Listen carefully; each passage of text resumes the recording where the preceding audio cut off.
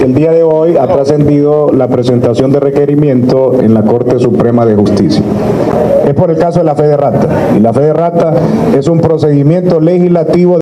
Aquí el problema que nos ha llevado es el desprestigio que nosotros mismos los políticos nos hemos ocasionado entre los partidos, y esto es más grave, el desprestigio que los políticos le hemos llevado a las instituciones, porque los políticos nos hemos encargado de desprestigiar el Poder Judicial, de desprestigiar al Ministerio Público, de desprestigiar a las Fuerzas Armadas, de desprestigiar a la policía, hasta políticos a veces desprestigiar a los periodistas. Hay un principio universal del derecho que los enseñan en las aulas universitarias: la Constitución y las leyes son de estricto cumplimiento y es obligatorio.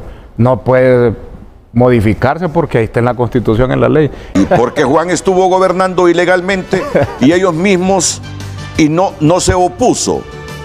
Hoy reconocen que hay una Constitución. Todo lo actuado por Joy y la Corte es inconstitucional.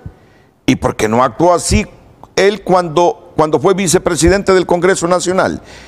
Y sabía que también ahí había algo inconstitucional. Más papistas que el Papa. Matan al tigre y le tienen miedo al cuero. Pero lo que hoy nosotros estamos cosechando es lo que hemos sembrado. Y yo quiero decírselo con respeto a Tomás y con mucho respeto al compañero Elmer. Aquí en la Constitución, Renato, se ha utilizado cuando nos conviene. Y esto sucede desde el 2009, desde que se dio el golpe de Estado, luego cuando se eligieron los magistrados, luego cuando se dio la reelección.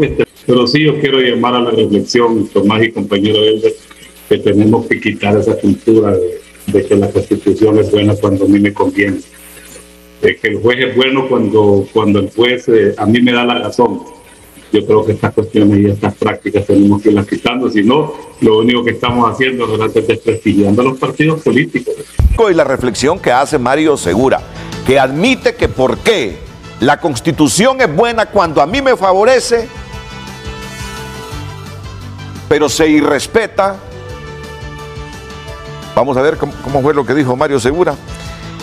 Refiriéndose a Tomás Zambrano, dijo: están ustedes deteriorando la imagen de los partidos políticos, porque cuando les conviene hablan de esta manera, aunque sepan que están violando la Constitución, pero cuando no les conviene sacan la Constitución, que hay que respetarla. Eso dijo Mario Segura. Ustedes permitieron, dice, la reelección y muchas violaciones a la Constitución y hoy reclaman legalidad.